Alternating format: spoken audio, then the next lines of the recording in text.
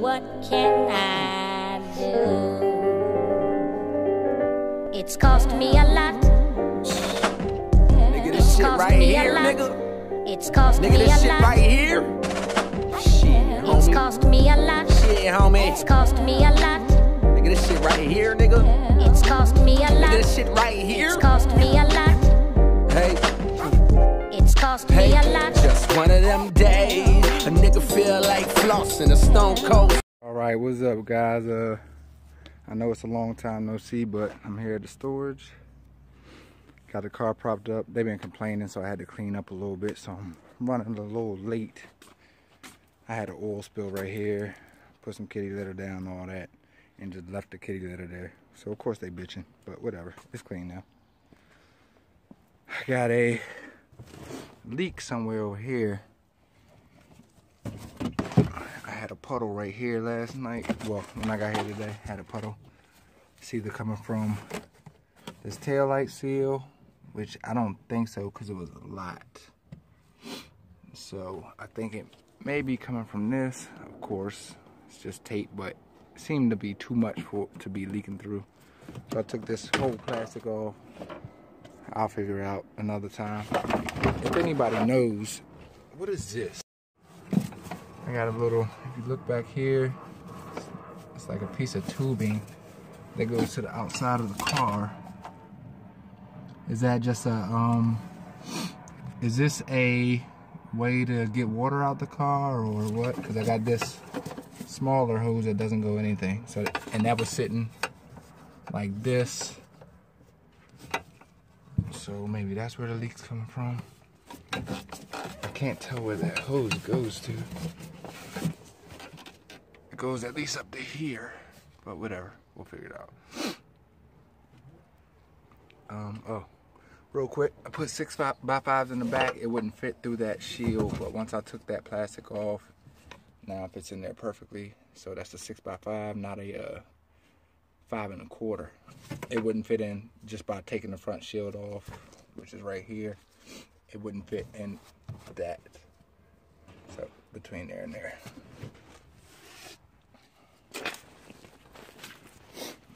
But whatever. So I'm gonna start this rear motor mount. As you can see, labeled all my sensors. I'm gonna take my intake off. I already know it's gonna be in a pain in the ass, so might as well get everything out your way. I'm gonna take my intake off, take my intake manifold off. That should free open all this space right here. Rear motor mount is, oh, I think I just dropped my beer. Let's check. Oh, she's still alive. Most important thing of the day. But yeah, let's see if we can see it through there. Yeah, you can see I got a polyurethane one. Let me see if I can get a finger on it. Right there. Oh, fuck. Right there, you see the red polyurethane bushing. Let me see. Right here. Where that bolt is coming through. That's the motor mount. Try to get to that. Definitely not going to happen today. Fuck, man. All this grease. I need a new axle. I just figured that out. I don't think, well, the boot is okay. But man, as soon as I put it in gear, it's fucking making that noise. So that's why I'm here, man. I parked it for the summer. I'm gonna fix every fucking thing. I need suspension. You know what? Look at that. Power steering. Boop. That's where all that grease is coming from. And I actually have a manual rack. I don't have power steering anyways, so I'm gonna just replace it with the manual rack so I don't have that loop going through. But yeah, so let's get this manifold off, man. And the manifold should be number 12 bolts. You got shit. 1, 2 under, and then you gotta know where it's at. There goes one right there. All the way across the top. One right there. One right there. One right there. Got a few on the bottom.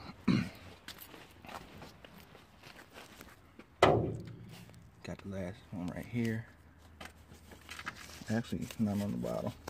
That is the bottom. So 1, 2, 3, 4, 5 should be it. I'm guessing. Oh, and here goes one right there. What the fuck was that? One right there. Yeah. Get my hand on it. One right there.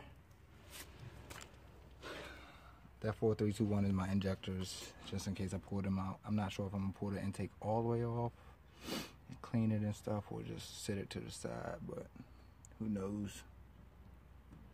Alright, man, let's get this started.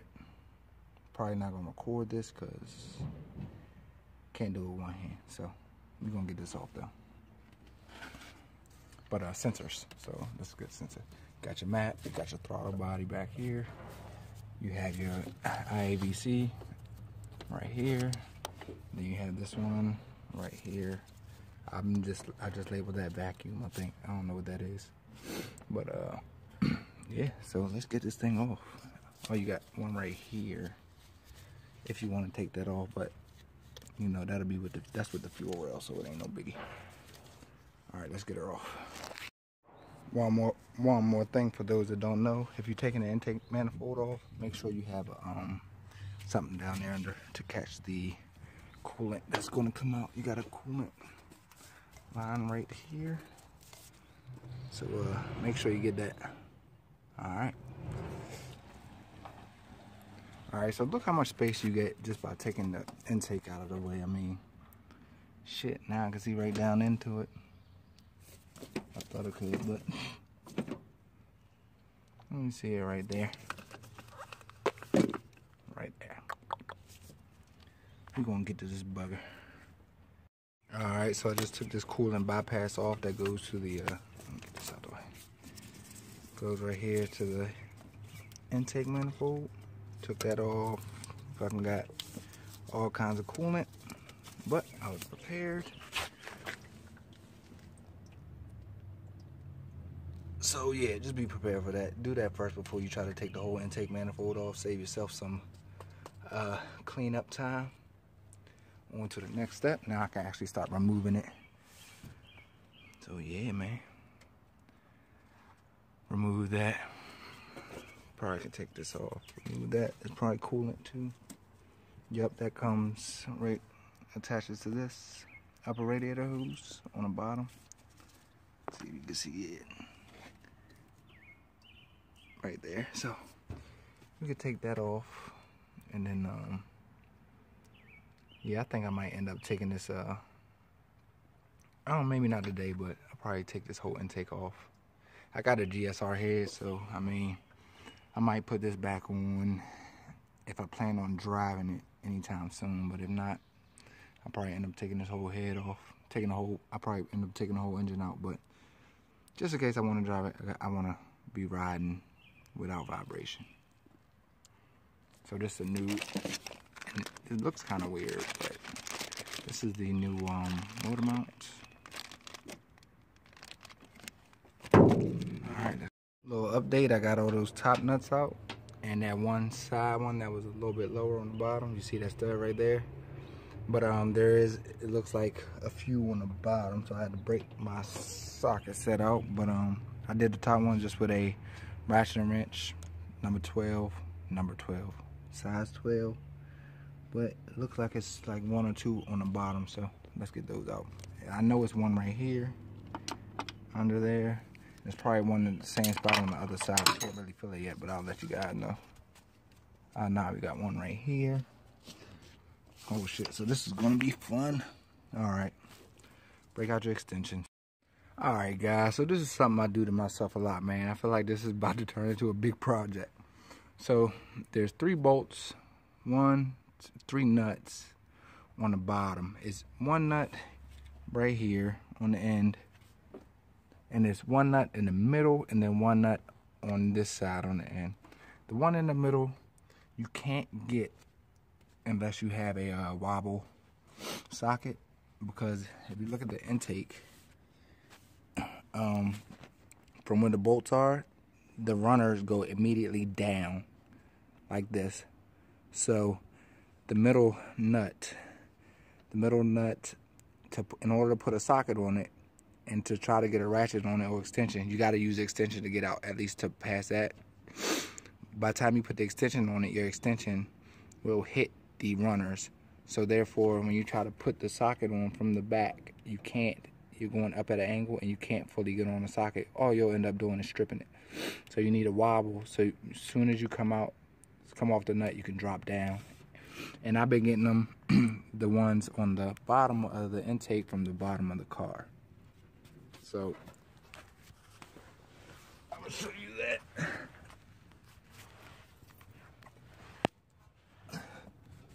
So you can see you might can see it. I can see it. There you go. You can see my socket right there over the top of the oil filter. Well, I can get a shallow socket on it, but I can't get anything else on it. Well, I can actually get the shorter 3/4 extension on it, and then it's hitting the intake runner. So I need a wobble socket to get on there. And I think that's just with OEM. I think with Skunk 2 and stuff, you'll be fine.